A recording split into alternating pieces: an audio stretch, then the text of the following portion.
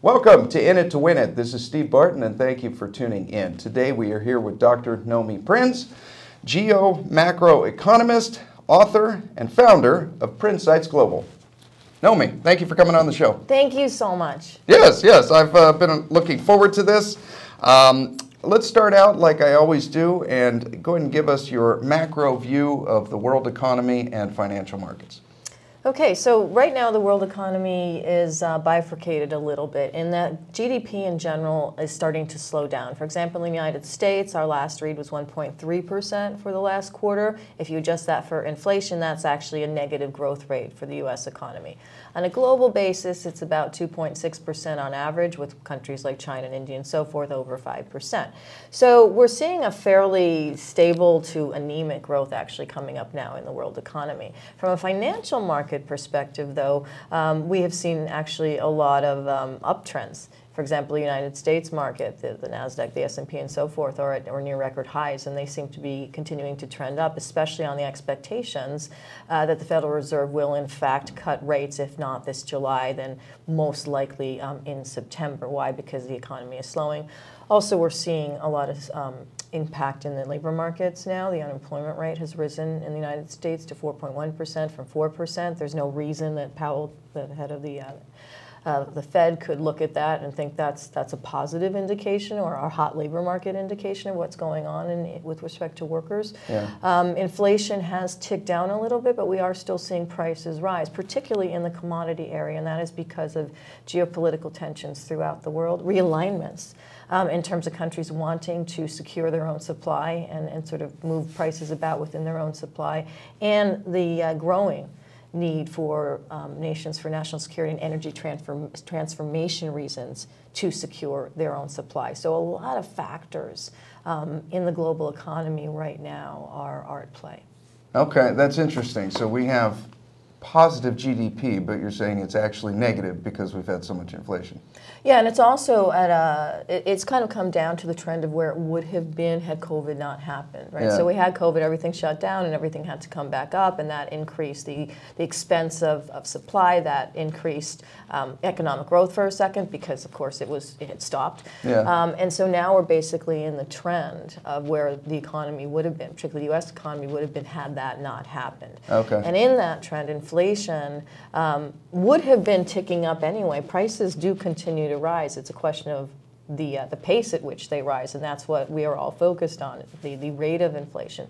That is coming down, but prices are still going up. That means inflation is still rising, just a bit less quickly than it had in the wake of the time post-COVID. So we're really on trend for what has been a sort of weakish economy with rising prices. Yeah, okay, all right. It's disinflation. It's not happening as fast, but things are not getting cheaper.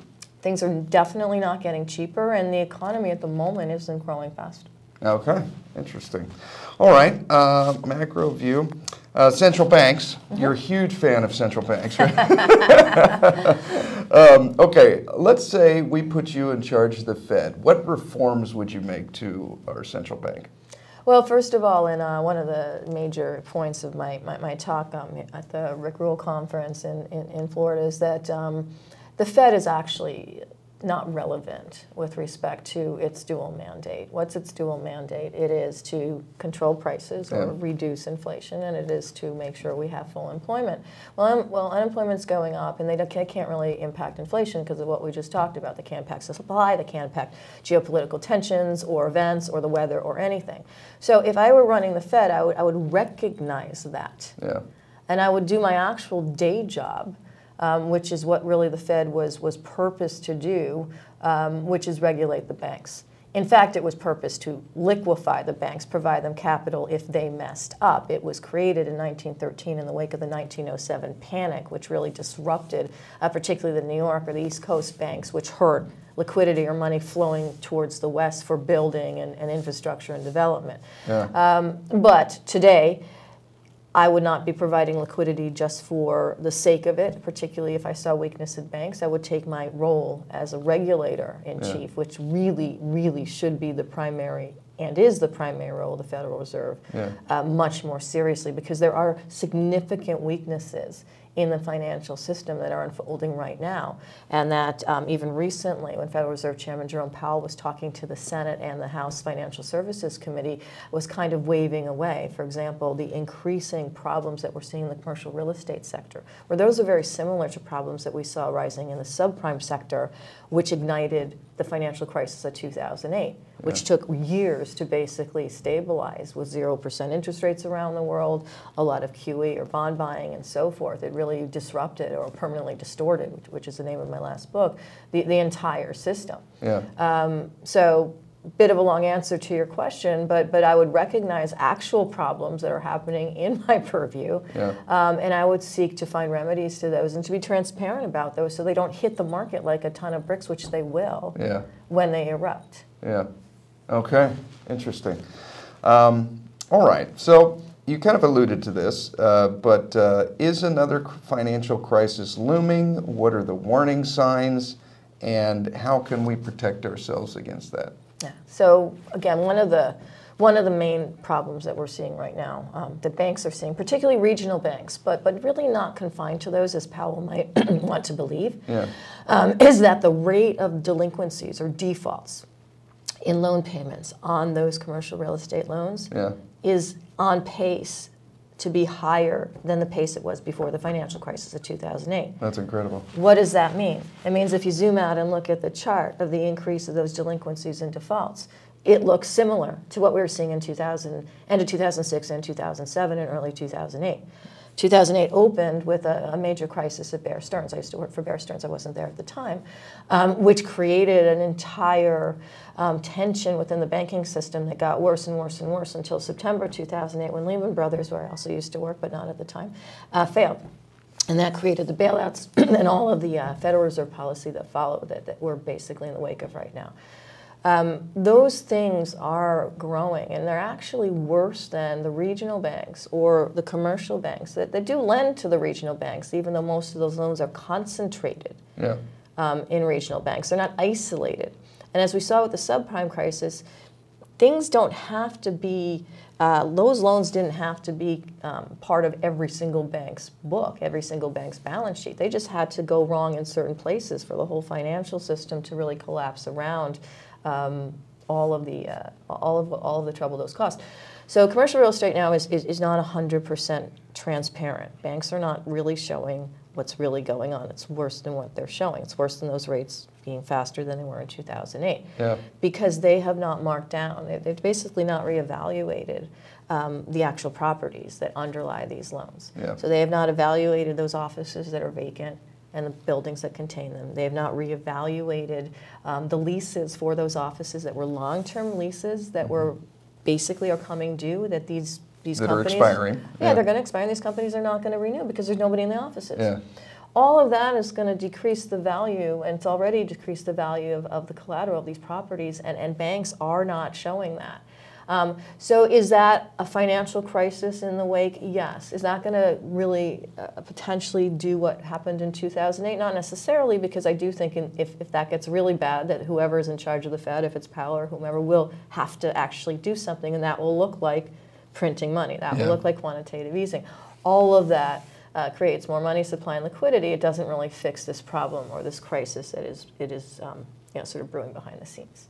Interesting. You know, I saw the beginnings of that when Rickards was talking about it during COVID, that there is a commercial real estate wall that is coming, and here we're finally starting to see the fruition of that. Although they're not showing it yet on their balance sheet, but it is absolutely there. It's absolutely there. The only thing they have to show on their balance sheet, which is what we're talking about, is the indication of non-payment. The delinquencies, the defaults, that they have to show that because that's money that they had expected and they had sort of put in their books was going to come in, and it's not coming in.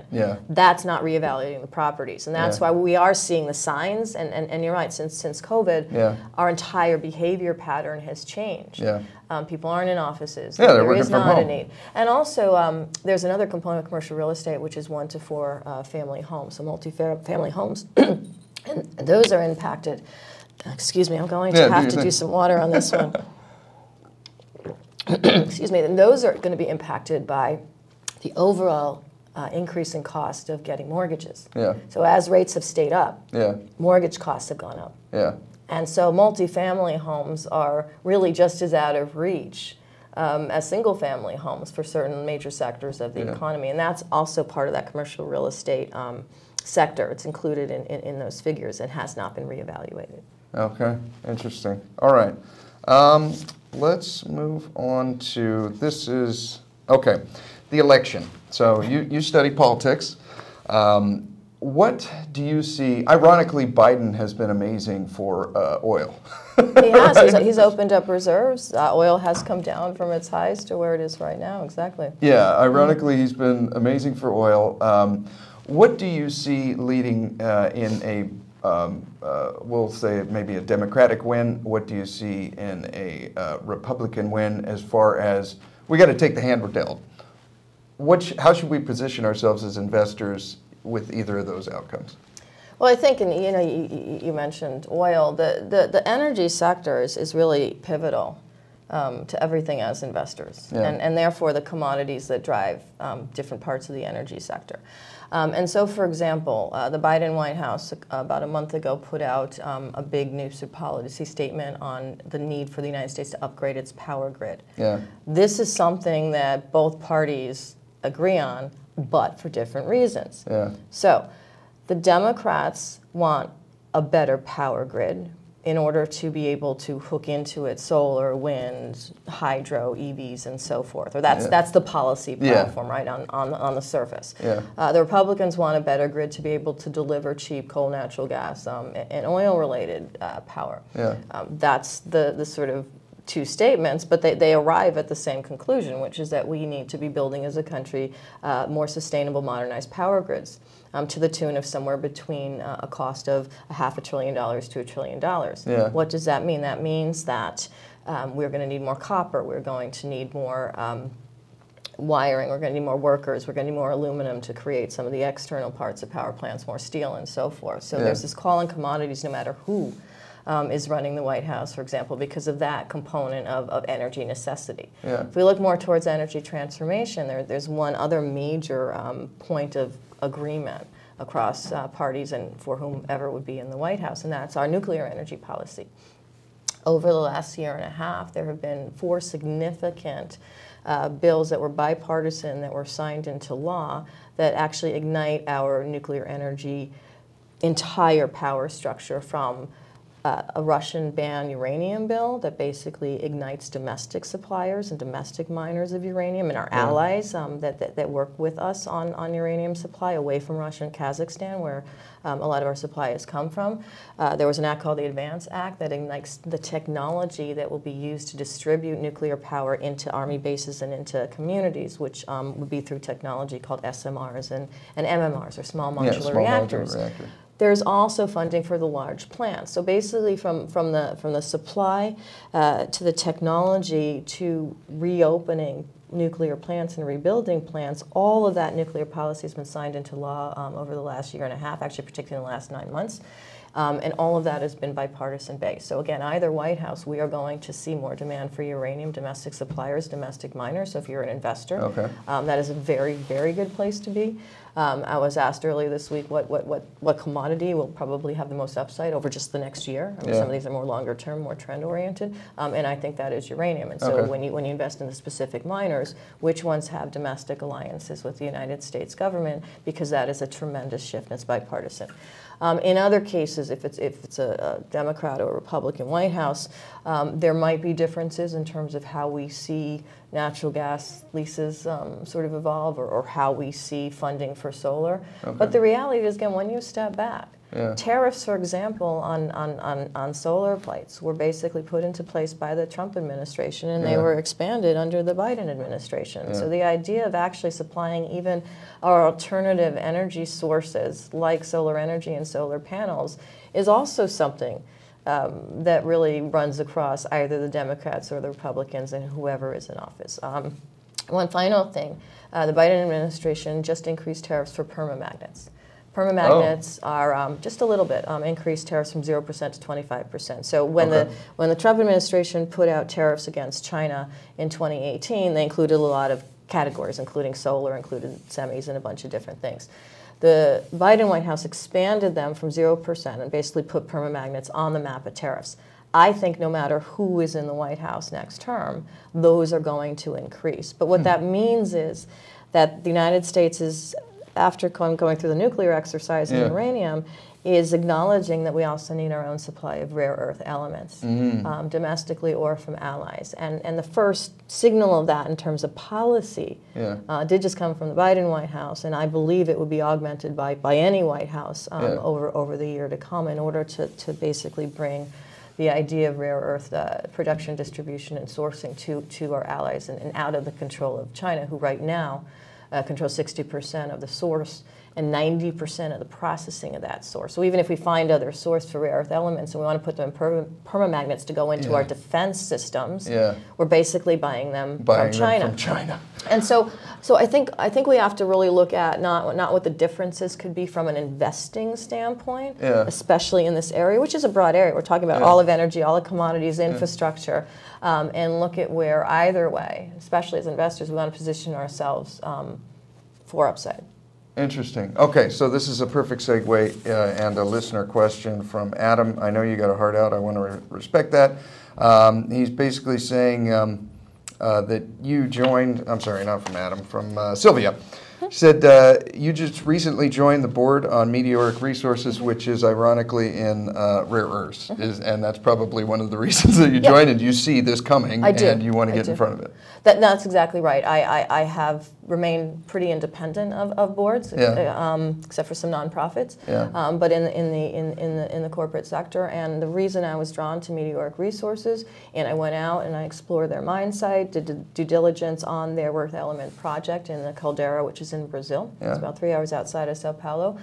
And there's a couple things that I feel about the space and about the company. One is in the space, as we just talked about, rare earth elements are a necessity for literally everything because of their magnetic properties in particular. There's 4 rare earths out of the 17 that are very specifically needed for magnets and also in semiconductors and in logistics, missile, and defense systems. So they're of high requirement for national security purposes. We don't want to get those from China.